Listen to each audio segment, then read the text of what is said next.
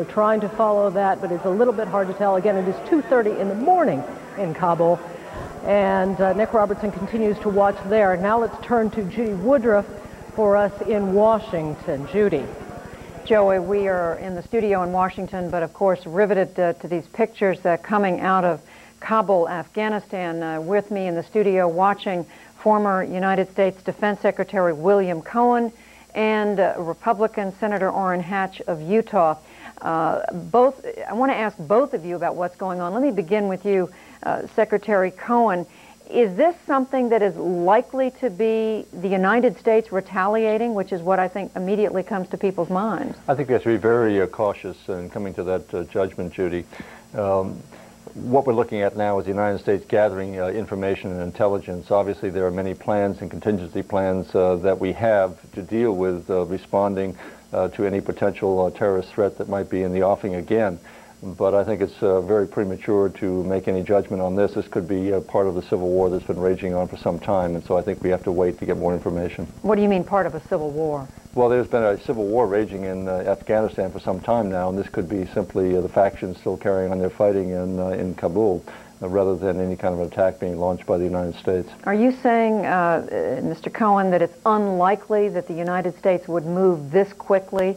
I'm asking that because just a few minutes ago I was interviewing former Secretary of State Lawrence Eagleburger, and he said flat out what the United States needs to do is strike against countries like Afghanistan that are harboring terrorists and not wait to find out exactly who was responsible for today's atrocities. Well, I think we do have to isolate and ostracize those countries like Afghanistan and others who are on the terrorist list who give safe harbor for terrorists. But I think we have to be a little more judicious rather than simply striking out. We have to get more information, and further strikes might be warranted. But at this point, I think we get all the information, then make a very ice-cold decision in terms of what we need to do to protect the American people and make sure that this doesn't happen again. But I think that may be a bit premature at this point. Senator Hatch, again, we're stressing we have no idea who's behind these attacks in Kabul, the government center of Afghanistan. But if this were the West, if this were the United States, would it be appropriate to retaliate so quickly? Well, we have some information. You know, about a month ago we had information that they were planning on some big strikes, people who were affiliated or associated with Bin Laden. Then just today we've intercepted some information where some people who are associated with Bin Laden basically said that they had hit 2 targets. So it looks to me like there's increasing evidence, even though it's fragmentary and even though it's not positive, that Bin Laden is behind all this. And of course, I first warned the nation in 1996 on Meet the Press that we better get hold of Bin Laden or he's going to kill Americans. We're going to bring back our Nick Robertson there on the ground or I should say on top of a building there in Kabul. Nick, you're on. Go. They believe an ammunition dump is located in that area. That, of course, would account for some of the explosions that we've been hearing here as ammunition has detonated and gone off from that location, Judy. Yeah. Certainly it's all quiet here in Kabul right now. Certainly no more explosions are being heard around the city. The situation has been reversed. Now they're saying that it is not a U.S. strike. We are not retaliating. It is, in fact, part of the civil war that has been going on in that country for some time. So this is not a U.S. strike. We have not attacked Afghanistan. Okay, John Rowland, thank you very much. Secretary of Defense. Of the Pentagon were destroyed when hijacked airliners were deliberately crashed into buildings there. Rescue officials predict that hundreds, if not thousands, have died in today's attacks. One tower, the World Trade Center, was hit at 8:48 a.m. East Coast time this morning. Officials believe it was hit by an American Airlines Boeing 767 flying from Boston to L.A. The hijacked plane, Flight 11, had 81 passengers, 9 crew members, and 2 pilots on board. About 18 minutes later, as emergency crews were rushing to the scene, a second airliner flew into the other tower, the World Trade Center. Officials believe this hijacked plane was United Airlines Flight 175, again from Boston to L.A., with 56 passengers on board, 2 pilots, and 7 crew members. About 10 a.m. Eastern Time, the South Tower of the World Trade Center collapsed. By then, authorities had closed down the tunnels and bridges leading into the island of Manhattan, and the FAA, the Federal Aviation Administration, had ordered all U.S. airports closed. The North Tower of the World Trade Center collapsed at 10:29 a.m.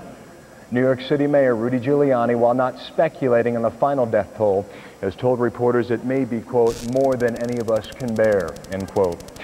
Rescue crews still on the scene. A smaller building, part of the World Trade Center complex, collapsed this afternoon. That's building number 7, part of a larger complex connected to the World Trade Center. The National Guard mobilizing all troops in the New York City area, but New York's tragedy only part of that story. As we look at other parts of the country now. Civilians and military people, acts that have killed and maimed many innocent and decent citizens of our country. I extend my condolences to the entire Department of Defense families, military and civilian, and to the families of all those throughout our nation who lost loved ones. I think this is indeed a reminder of the tragedy and the tragic dangers that we face day in and day out, both here at home as well as abroad. I would tell you up front, I have no intentions of discussing today what comes next, but make no mistake about it, your armed forces are ready.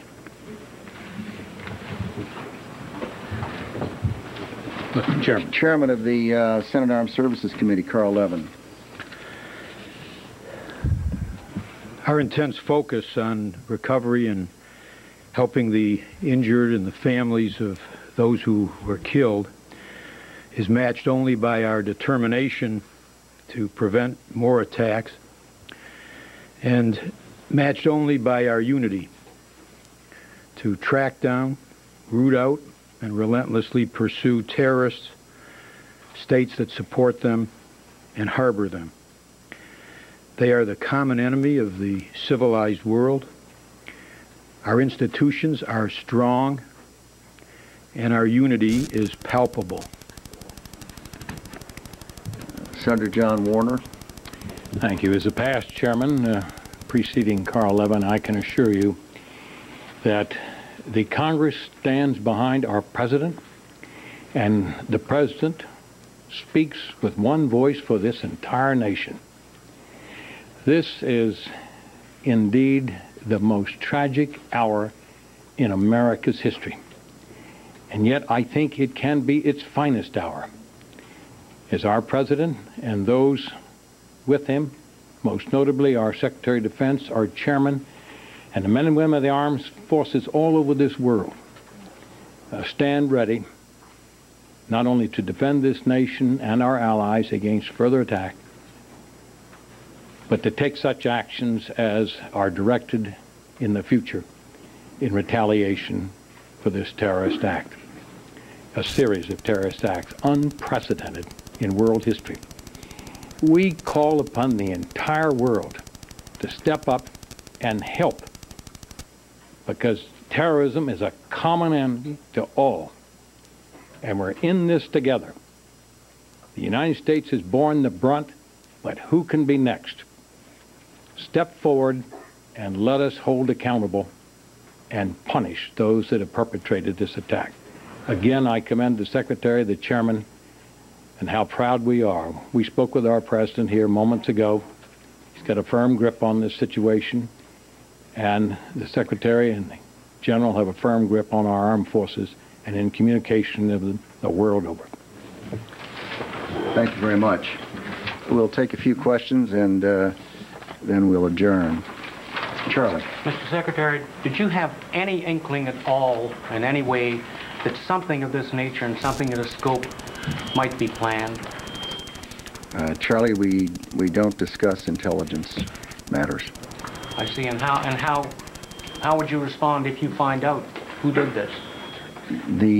Obviously, the President of the United States has spoken on that subject, and those are issues that he will address in good time. Mr. Yes. Secretary, we are getting reports from CNN and others that there are bombs exploding in Kabul, Afghanistan. Are we at the moment striking back, and if so, is the target Osama Bin Laden and his organization? I've seen those reports. They, in no way is the United States government connected to those explosions. What about Osama Bin Laden? Do you suspect him as the prime suspect in this? It's not the time for discussions like that. Mr. Secretary, you said you could not be specific about casualties. Can you give us some characterization of whether it's dozens or hundreds in the building?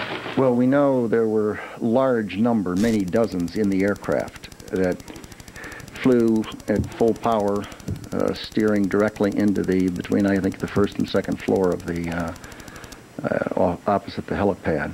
You've seen it. There cannot be any survivors. It just would be beyond comprehension.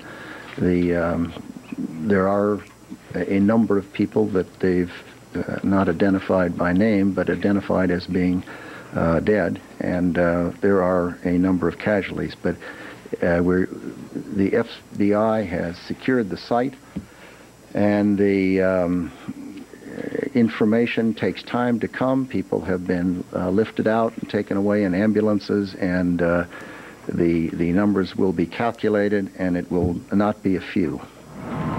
Mr. Secretary, could you tell us what you saw? Mr. Secretary, do you consider what happened today We're looking also at a picture while we listen to the Defense Secretary Donald Rumsfeld of helicopters that we believe are returning to the White House from Andrews Air Force Base.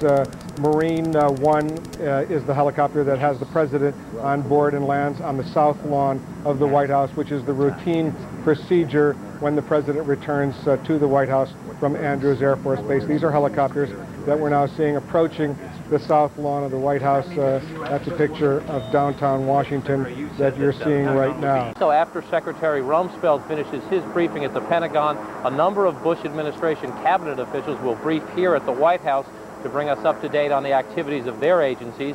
One, we're told, the Health and Human Service Secretary Tommy Thompson, who is involved, of course, in the medical help, blood banking, and others. So he will bring us up to date on his agency. Attorney General John Ashcroft, also on his way to the White House as well, we are told. All of this leading up, all these briefings from administration cabinet members leading up to a nationally televised address from the president tonight to the American people from the Oval Office. You see there Marine One sitting on the south lawn of the White House, a virtual ghost town throughout much of the day as it was evacuated. The president now back in Washington and at the White House. Wolf. John, the trips to Louisiana and Nebraska that the president took today, that was designed, we're told, and we see a Marine officer walking off Marine One as the president we expect to emerge from Marine One any second now. We assume that was because security personnel thought it was too dangerous for the president to come right back to Washington. Is that right? The first stop at Barksdale in Louisiana was designed so the president could get to a command and control center that is fortified and structured so that he could be in contact. You see the president there emerging from Marine One, saluting his Marine escort on the south lawn of the White House. The direction he turned, it appears he was heading straight into the Oval Office. Had he gone straight, that is the path into the White House residence. The president turning left, indicating he will go straight into his office, the Oval Office. The president saying nothing as he walks by there. The first stop was to get him to a command and control facility so that he could have secure conversations with the vice president, who is here at the White House, and with the National Security Council. At that point, we had been led to believe by some sources the president directly back to Washington.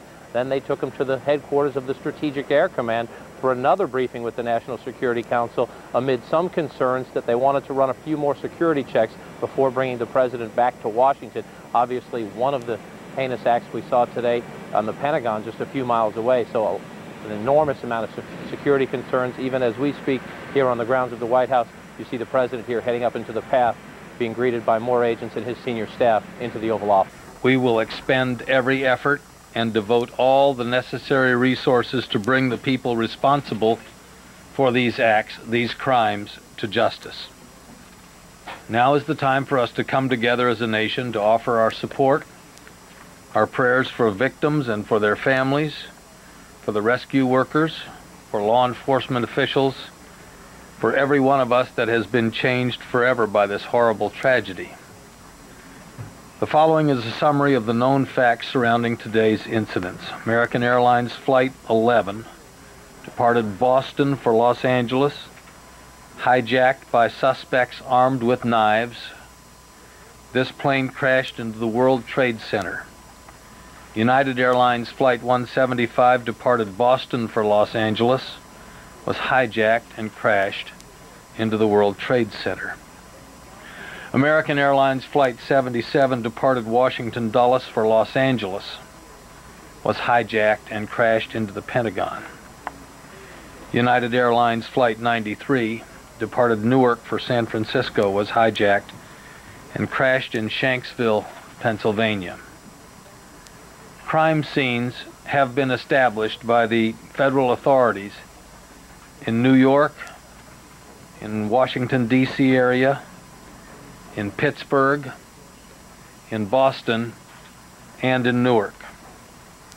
The full resources of the Department of Justice, including the Federal Bureau of Investigation, the Immigration and Naturalization Service, the U.S. Attorney's offices, the U.S. Marshals Service, the Bureau of Prisons, the Drug Enforcement Administration, and the Office of Justice Programs are being deployed to investigate these crimes and to assist survivors and victim families.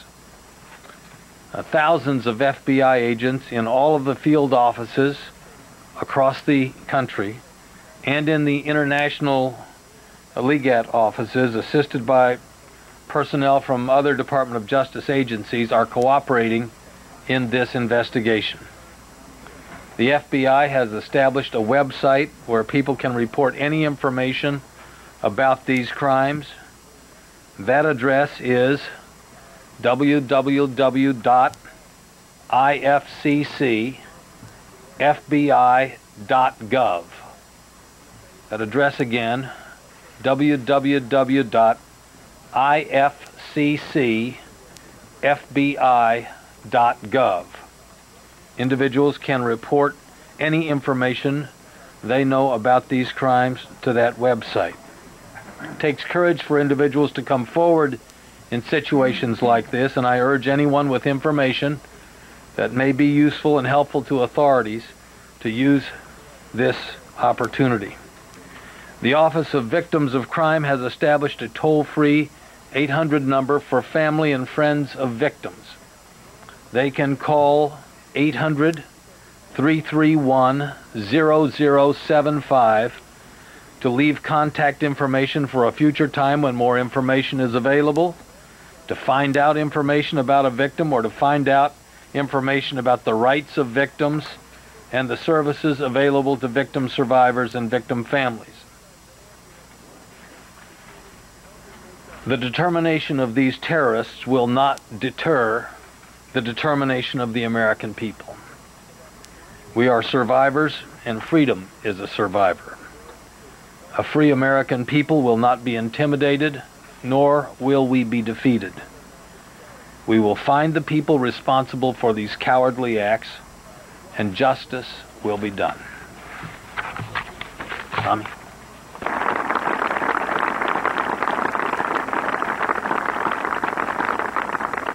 And we will speak with one voice to condemn these attacks, to comfort the victims and their families, to commit our full support to the effort to bring those responsible to justice. We, Republicans and Democrats, House and Senate, stand strongly united behind the President and will work together to ensure that the full resources of the government are brought to bear in these efforts. Our heartfelt thoughts and our fervent prayers are with the injured and the families of those who have been lost.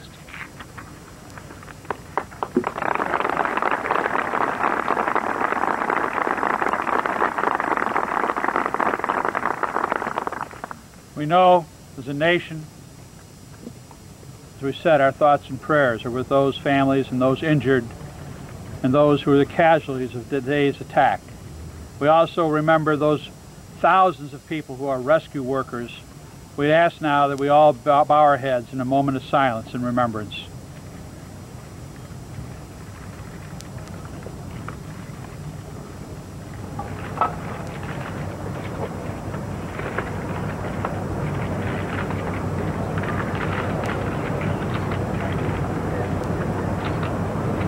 Thank you.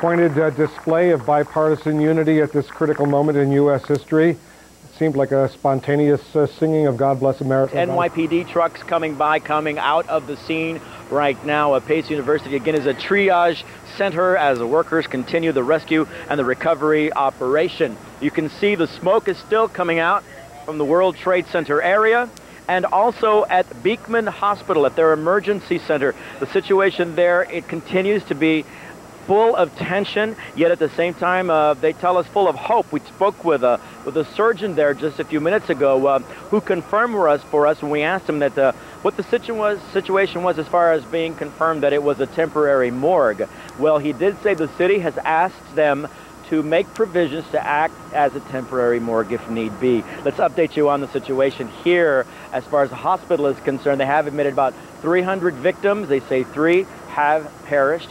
Also, they say that the nature of the injuries tend to be exhaustion, being overwhelmed, smoke inhalation being suffered by the rescue workers, fire, police, and EMS.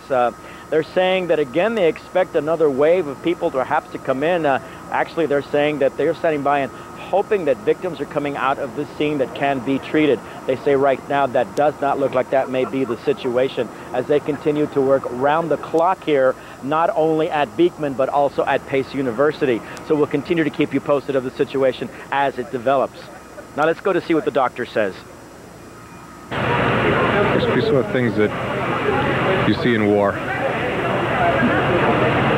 What have some of those people told you, perhaps, while they're being treated, their reactions? What have they said? Mostly disbelief. People had no idea of why or how something happened. In America, we take our freedom very nonchalant. We take it for granted. No one ever thought this would happen here. We had heard word unofficially this perhaps part of this area would be turned into a temporary morgue. What can you tell us about that? It's a very sad thought to even think about, but obviously there are many thousands of people who are in buildings. Rescue teams have no access to them at this time, and as time goes on, the likelihood of for anyone to survive in the face of such heat and destruction and weight, as time goes on, it's less likely that people will survive. Of course, we're very hopeful, and there is likely to be pockets of safety where people can wait, and that's what we're hoping for. We're all standing around hoping. Our frustration right now is, we've spoken to many hospitals, that there is not a stream of injury coming out. Everyone is waiting, there's a lot of damage, and there's nothing for us to do. Terrorist on the planet. The U.S. government has put a $5 million bounty on his head. Osama Bin Laden was last seen publicly this January at his son's wedding in Afghanistan. Rare pictures of a man who reportedly travels only at night, often in disguise, surrounded by bodyguards. He made his reputation in the 1980s, fighting the Soviet occupation of Afghanistan. He was involved in some horrific battles, which he said later gave him a sort of tranquility and a sense of peace. And it basically made him a pretty fearless guy. Today, the Central Intelligence Agency calls him the most immediate and serious threat to U.S. security. Bin Laden says the jihad against the United States and killing of Americans is the core of his faith. He was born into a family of wealth, power, and privilege in Saudi Arabia 44 years ago. It was during his days as a student studying economics that he turned to radical Islam. He is linked to a series of global terrorist attacks. February 1993, the bombing of the World Trade Center in New York, 6 dead, more than 1,000 injured. August 7, 1998, the simultaneous U.S. embassy bombings in Kenya and Tanzania, more than 200 killed. And last year, the suicide bomb attack on the USS Cole, resulting in the death of 17 American servicemen. He alone, probably within the Islamic world, has amassed and developed a terrorist network, an international network, which will be capable of carrying out such an atrocity. After the embassy bombing, the American government retaliated with missile strikes. The missiles damaged bin Laden's headquarters in Afghanistan, but he escaped unharmed. The U.S. has demanded that the radical Islamic government in Afghanistan hand bin Laden over to American authorities. But the Afghans have refused, despite bin Laden's declaration that all U.S. citizens are legitimate targets. He's targeted the US because he sees America as the head of the snake, as he calls it. The body of the snake is the corrupt governments in the Middle East that he has promised to overthrow, and also Israel. Meanwhile, his popularity in the region is reportedly increasing. Recently, an estimated 25,000 followers scattered around the world and prepared to engage in a holy war against America. From Afghanistan tonight, a statement from the government claiming bin Laden didn't do it. Meanwhile, U.S. intelligence officials say he was last seen near Jalalabad in eastern Afghanistan, but because he moves at least 3 times a week, he will remain difficult to catch. Tom? The horror and the scale of the tragedy that we've witnessed, I'm going to pose this question to Jeff. You wonder if anyone can deliver a speech that's as big as what has happened. That's exactly right, I think, Paula, that, you know, when President Reagan gave a speech after Challenger, that was an awful day. 6 people died. It was a terrible accident. Even Oklahoma City, horrible as that was the contained act of one madman. This attack on the United States, which is not an overstatement, in some way makes words almost, it's too much of a burden for almost any speech to bear. Yes, we want reassurance. Yes, we want resolve. Sure, we're going to get it. At the end of the day, you know, we still don't know how many people are dead because they can't even go into that rubble 2 miles from here. And, you know, Mayor Giuliani, Jeff, late today, talked in terms of a week, maybe a week, before we really know how many people have perished in that building. It is a long time to wait. There were a lot of phone messages when I was downstairs earlier from people wanting to know the answer to that question. How many people have died today? And that is simply unknowable. And you know what, Aaron, unknowable. That makes that so hard to answer is that city officials can't even get within that perimeter area. There is still debris falling from these collapsed buildings, and there are an untold number of people still trapped. And we know that there are a couple of hundred firefighters who are missing. There are 78 New York police officers who are missing. And nobody down there, 30 or so blocks away from where we are, wants to see that number go up. So they will wait until the building is as safe as it might get. It will never be safe to go in there. There will always be risk, but the risk will mitigate a bit over time, and then they will slowly start to go into the building, start to search for who may still be there. And that's days away. And that's why but that's why the president's speech tonight has such a burden upon it. The stark reality of that makes what the president has to say tonight as difficult, probably as difficult a speech as any president, at least since Roosevelt's Day of Infamy probably since Roosevelt. This is one of those moments. The president now just a few moments away from addressing the nation from the Oval Office. He has not been back in Washington for very long.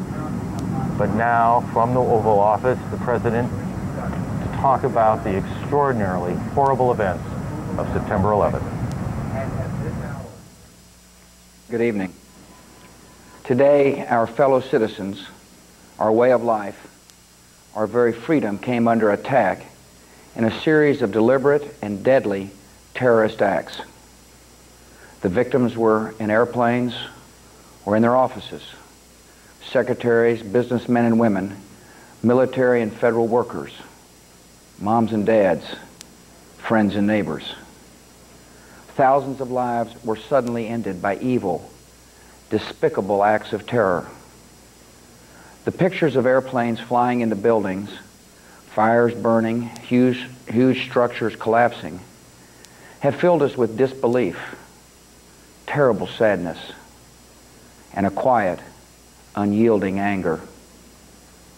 These acts of mass murder were intended to frighten our nation into chaos and retreat. But they have failed. Our country is strong. A great people has been moved to defend a great nation. Terrorist attacks can shake the foundations of our biggest buildings, but they cannot touch the foundation of America. These acts shattered steel, but they cannot dent the steel of American resolve. America was targeted for attack because we're the brightest beacon for freedom and opportunity in the world, and no one will keep that light from shining. Today our nation saw evil, the very worst of human nature, and we responded with the best of America, with the daring of our rescue workers, with the caring for strangers and neighbors who came to give blood and help in any way they could. Immediately following the first attack, I implemented our government's emergency response plans. Our military is powerful, and it's prepared. Our emergency teams are working in New York City and Washington, D.C. to help with local rescue efforts. Our first priority is to get help to those who have been injured and to take every precaution to protect our citizens at home and around the world from further attacks. The functions of our government continue without interruption. Federal agencies in Washington, which had to be evacuated today, are reopening for essential personnel tonight and will be open for business tomorrow. Our financial institutions remain strong, and the American economy will be open for business as well. The search is underway for those who are behind these evil acts. I've directed the full resources of our intelligence and law enforcement communities to find those responsible and to bring them to justice. We will make no distinction between the terrorists who committed these acts and those who harbor them. I appreciate so very much the members of Congress who have joined me in strongly condemning these attacks. And on behalf of the American people, I thank the many world leaders who have called to offer their condolences and assistance. America and our friends and allies join with all those who want peace and security in the world, and we stand together to win the war against terrorism. Tonight I ask for your prayers for all those who grieve, for the children whose worlds have been shattered, for all whose sense of safety and security has been threatened. And I pray they will be comforted by a power greater than any of us, spoken through the ages in Psalm 23. Even though I walk through the valley of the shadow of death, I fear no evil, for you are with me. This is a day when all Americans from every walk of life unite in our resolve for justice and peace. America has stood down enemies before, and we will do so this time. None of us will ever forget this day, yet we go forward to defend freedom and all that is good and just in our world. Thank you. Good night, and God bless America. Anyway, she was a special lady. We will all miss her. I can't imagine doing one of our panel debates and not having Barbra Olson. And to her wonderful husband, Ted, the condolences of all of us here at CNN. We'll be back tomorrow night. Stay tuned for a CNN special report, America Under Attack.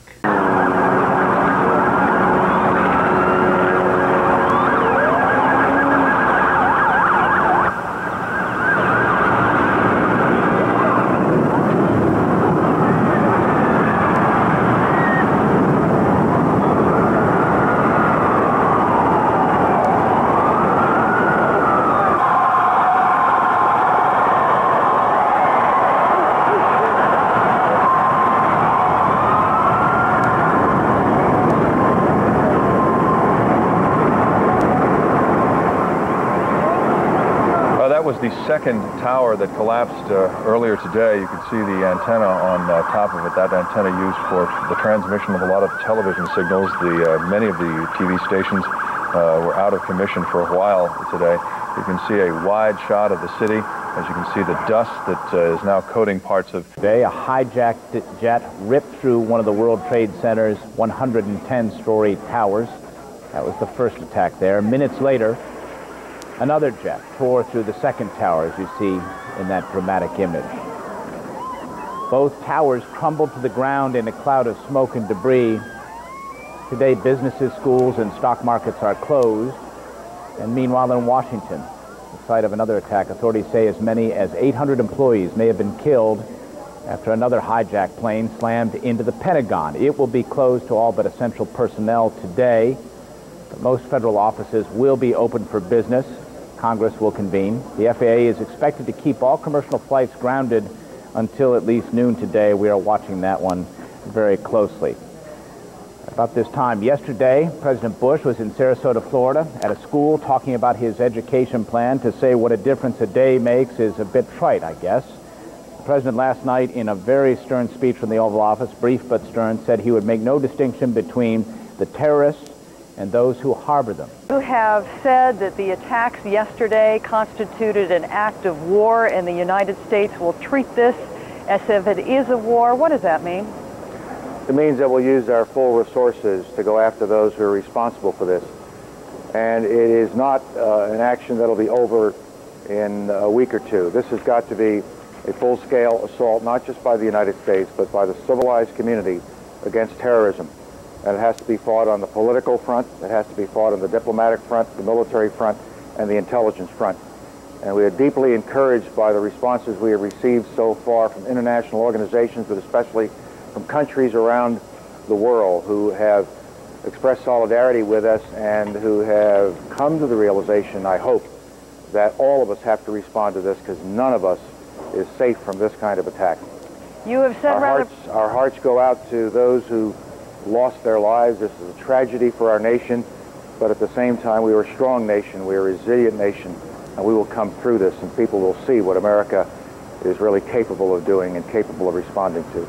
Mr. Secretary, I know you have said that you will go after whoever is responsible for perpetrating these attacks. You will also go after those who might have harbored others involved in this attack. Where are you in the process of determining who was behind these attacks yesterday? The intelligence community is hard at work, the CIA, the FBI, and other agencies assembling information, doing forensic work on at the two sites yesterday, and a body of evidence will be developed in the days ahead. And I don't think it'll take too long, but that process is well underway. But we don't want to start speculating or making a judgment now before we actually have the evidence. Mr. Secretary, Senator Orrin Hatch was saying this morning that U.S. intelligence actually intercepted communications between Osama Bin Laden supporters discussing the attacks. What can you tell us about these intercepted communications? We should not be talking about intelligence methods used by the United States of America. All we do is put them at risk. So we should not be talking about such things, and I will not. Are you suggesting that Senator Orrin Hatch has been irresponsible in floating this information? We should not be talking about how the United States collects information in cases such as this. Well, let me move on to this. What kind of group or groups do you think actually have the sophistication to pull off an attack of this magnitude? It has to be a group that, one, has money, two, has, I think, a significant number of adherents, members. It has to have a network. It has to have the ability to move people around the world. So it is quite a sophisticated organization with a very sophisticated planning and execution capability. And I think the fingerprints are quite clear that it has to be an organization with that level of complexity associated to it. So it isn't your average fly-by-night car bomber. This is a sophisticated outfit. Former Secretary of Defense William Cohen is saying this has the blueprints of an attack by someone perhaps involved with Osama Bin Laden. Can you rule Osama Bin Laden out this morning? we rule no one out, and we will be ruling the perpetrators in the near future, I'm quite sure. One last quick question. Can you explain how 4 hijackers were able to take over 4 airliners yesterday? No, I cannot. Obviously, we need to do more with respect to security at our airports. We need to do more with respect to tracking people within a society that is an open society. And we have to do it in a way that protects us, but at the same time does not cause us to be a closed society, be the kind of society that would not be reflective of American values. And all of those issues are under consideration this morning and are being studied by various members of the administration. Secretary Powell, good of you to join us. We know how taxing of... Yesterday at this time, everything was completely normal where I'm standing, right next to where the World Trade Center complex used to stand. People were going to work. People were walking into the World Trade Center complex, many of them for the very last time ever. What we're being told right now by authorities, they're updating the information to us, that 6 firefighters and 1 police officer have been rescued in the early morning hours. We're told the 1 police officer was seriously burned, but 7 different emergency officials have been rescued this morning.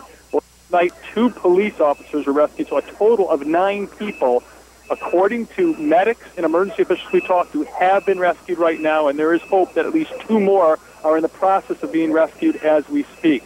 But right now I stand here on Church Street, just north of where the 2 110-story buildings used to stand, and emergency officials are going in and out. We just saw about 2 minutes ago 2 incinerated cars brought out in the back of a flatbed truck. You couldn't even recognize that they were cars. They were completely melted.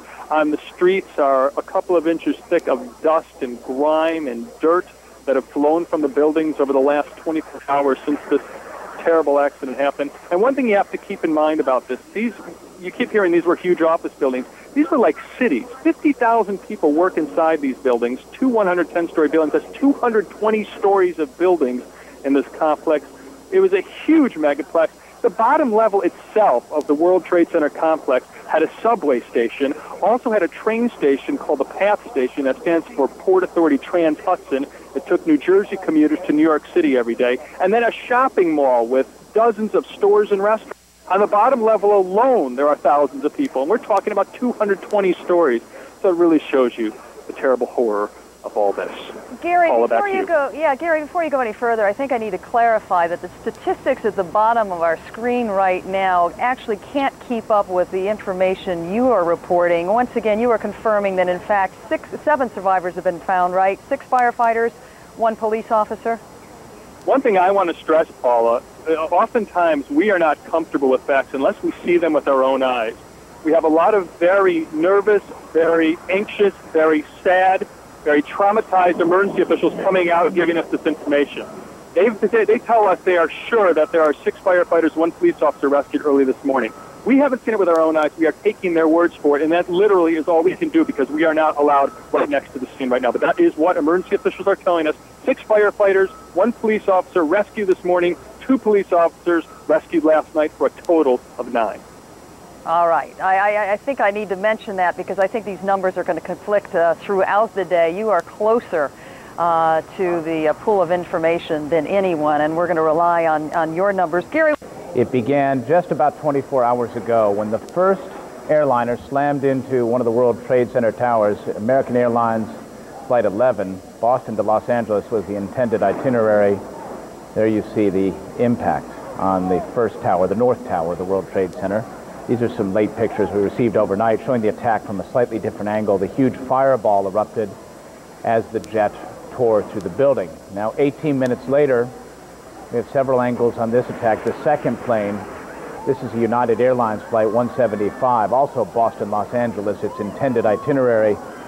It ripped into the South Tower.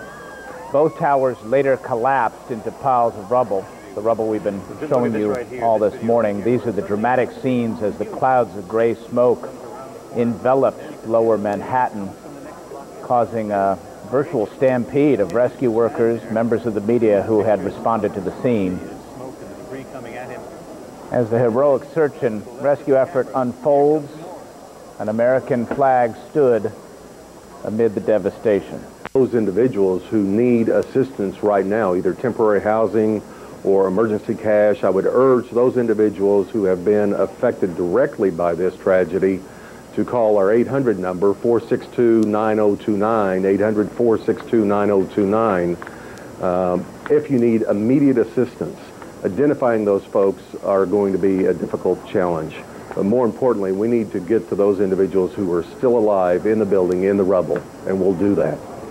And the most encouraging news, Mr. Albaugh, is that our Gary Tuchman is reporting that 6 firefighters have been rescued, 1 police officer in addition to 2 police officers last night, bringing the total to 9 victims rescued from the rubble of the World Trade Center. And that gives us hope for others that will be alive, which has to be our focus. And I know everyone's doing their best to get to those individuals as quickly as they can. Mr. Albaugh, thank you very much for your... Local fire chief, the Pentagon officials, in fact, say that that figure is probably way higher than it's going to be, but they acknowledge that it could be in the hundreds. As a matter of fact, they've already recovered some bodies. We haven't been told how many. Police say that they're blocking one roadway around here because a temporary mortuary has been set up there. We're told that even with the fire still smoldering, some search teams went in overnight, that there are search dogs who are here. They're going to determine when they can go in again. Of course, there have been flames that have erupted sporadically, and that has slowed things down. Now, it is shortly after 8 o'clock in the morning in Washington, and at 8 o'clock, part of the Pentagon opened up for work. It was very important to the Defense Secretary that he show the world that this building, in spite of the catastrophe that occurred yesterday, in spite of that the Pentagon would be up for business. But only about half of it could be open because there were concerns that the structural damage that might have occurred in the other parts of the building would make things too difficult and too dangerous for the other people. But at 8 o'clock, the Pentagon opened up.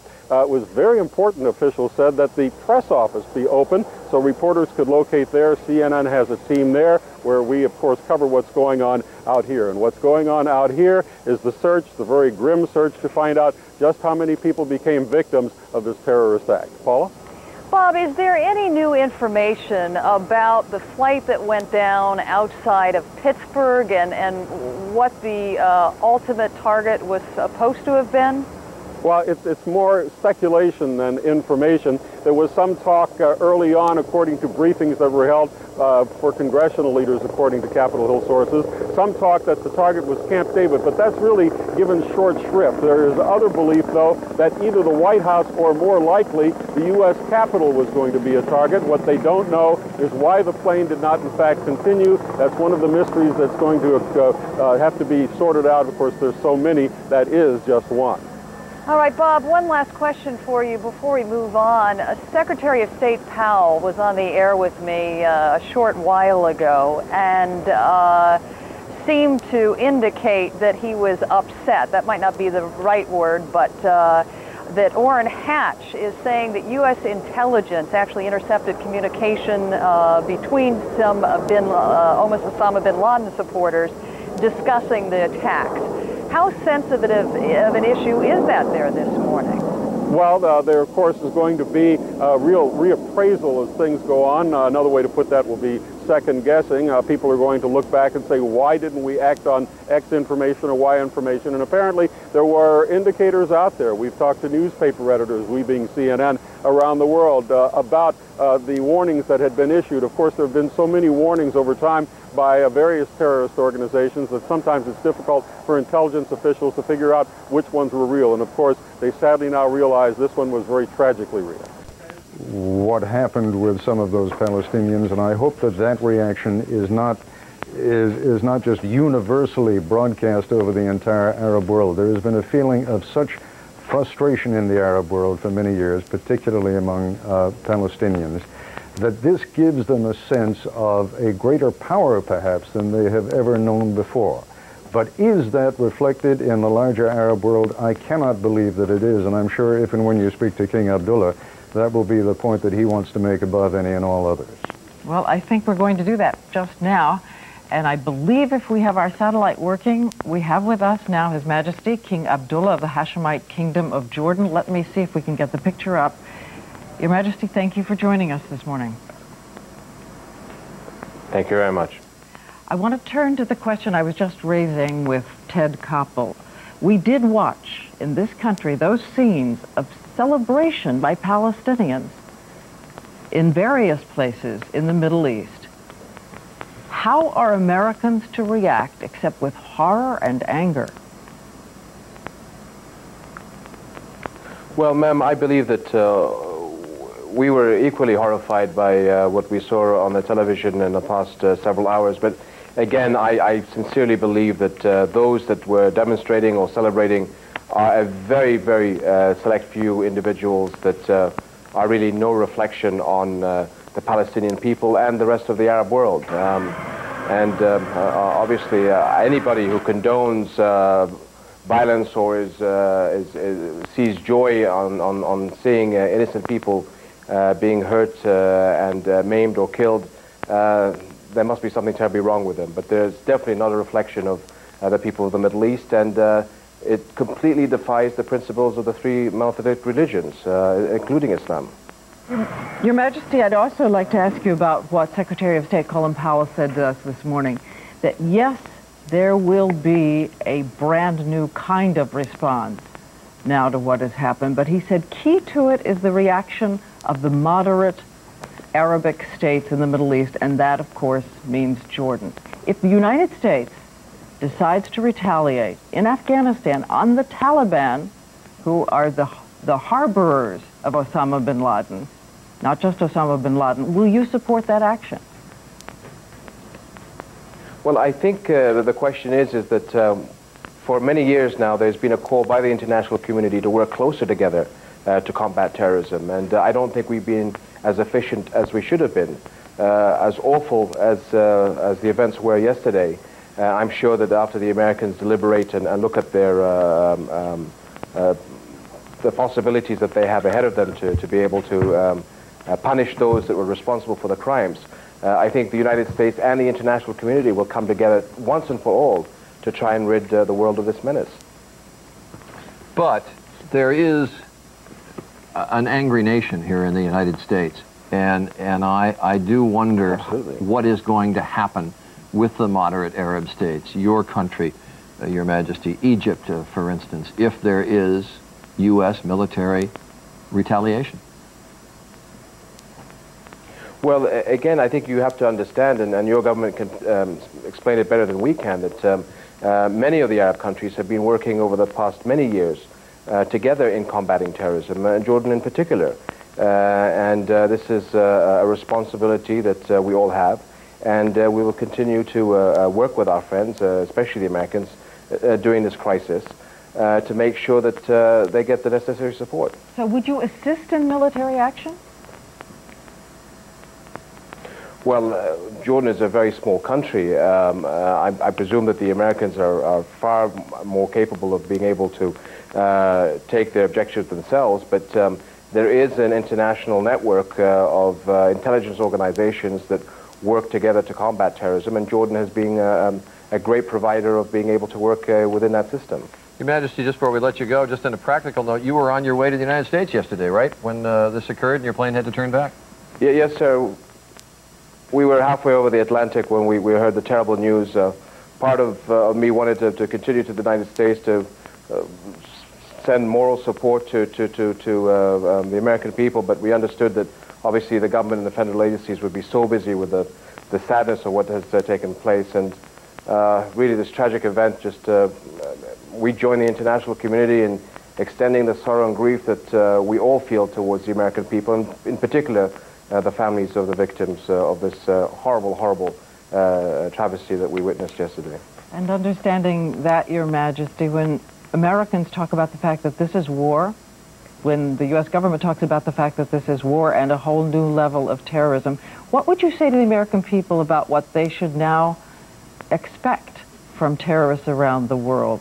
Is it a brand new era that you see beginning yesterday? The fight between the international community and international terrorism has been going on for decades, and for the most part, we have to give credit to the international intelligence agencies for the tremendous work they've been doing. It's a battle that goes on every single day. And you have to imagine that sooner or later the laws of averages are going to catch up with you, and the terrorists are going to win. Now you have to pick yourself up, as difficult as that is, dust yourself off, and take the fight back to them again. And we all have the moral resolve to make sure that we can rid our world of this menace, and you just have to be determined. We have to hunker down, and it's going to be a tough struggle, because I think now there will be a move by the international community to be a lot more serious about combating this phenomenon. His Majesty, King Abdullah, again, we are so grateful to you for joining us this morning. Thank you very much. Thank you very much. And we should point out to everyone that, first of all, the Kingdom of Jordan does have a majority Palestinian population, but throughout the years, we want to add that Jordan has been a great friend of the United States, and in some very complicated situations, including the Gulf War. But George Stephanopoulos is here because you've got more news. Yeah, there's some various reports coming in on a number of fronts. Number one, ABC's Chris Vlasto has learned that the FBI knows that there were 3 hijackers on the plane that crashed into the Pentagon, and they actually know the names of the hijackers. Of course, they're not releasing them, but they're saying they have identified who the hijackers are. That would be American Flight 77 that had taken off from Dulles, a 757 taken off from Dulles that was headed for Los Angeles and apparently circled sometime before it came back going into in. the Pentagon. Exactly. They know the names. They know the names. Yeah. Secondly, Governor Angus King of Maine has confirmed that 2 suspects in the attack on the World Trade Center flew to Boston through Portland International Airport in Maine, which helps confirm some of the other information we've been getting overnight. And they were apparently using New Jersey driver's licenses. So we're getting bits and pieces of information from lots of different places this morning. Finally, on another note, former President Bush yesterday was flying to Minnesota, and he was forced to land in Wisconsin, was grounded in Wisconsin after the initial attacks. The FAA did that for security reasons. This was released by Governor Jeb Bush of Florida, and they are now not saying where President Bush is for security reasons right now. Remember, back in 1993, somebody just heard that quickly. For security reasons, they're not telling you where President Bush is. You're talking about former President Bush, right? Exactly. Father Bush. Number 41, right, as they say in the White House. And remember, there was an assassination attack against former President Bush back in 1993. So for security reasons, he was grounded yesterday. Now he's in a secure location. And then finally, in a press conference overseas, the head of the Chancellor Minister of Germany has said that German intelligence agencies agree with France, Britain, and Israel that that Osama Bin Laden was probably behind these attacks. They caution they have no hard evidence, but all of these intelligence agencies have consulted, and they say the signs are pointing towards Osama Bin Laden. Which reminds me that we haven't heard directly from Saddam Hussein of Iraq. However, Iraqi newspapers were reported earlier this morning to be saying, and of course they are his mouthpieces, to be saying that the United States simply got what it deserved. Yeah, and we've seen some other indications in our world of that kind of reaction, but as you saw, King Abdullah is trying to tamp that down in his discussions here in the United States. Did you read anything into what he said about whether or not the moderate Arab states would go along with support U.S. military action? It was very interesting. Obviously, he didn't want to answer the question directly, but everything he said was true. Jordan is a very small state and wouldn't be able to contribute too much with military forces. On the other hand, they can do a great deal with intelligence sharing. Remember, during the Gulf War, they were in a tricky situation, and they often face a dilemma of whether or not to really close off their borders or to provide something of a black market to Iraq. And I think that's where he'll see some additional pressure, not only on supporting military action, but will he really go along with tight economic sanctions, the kinds that former Secretary William Cohen was talking about earlier. All right, thanks very much, George Stephanopoulos. It is 9 o'clock here on the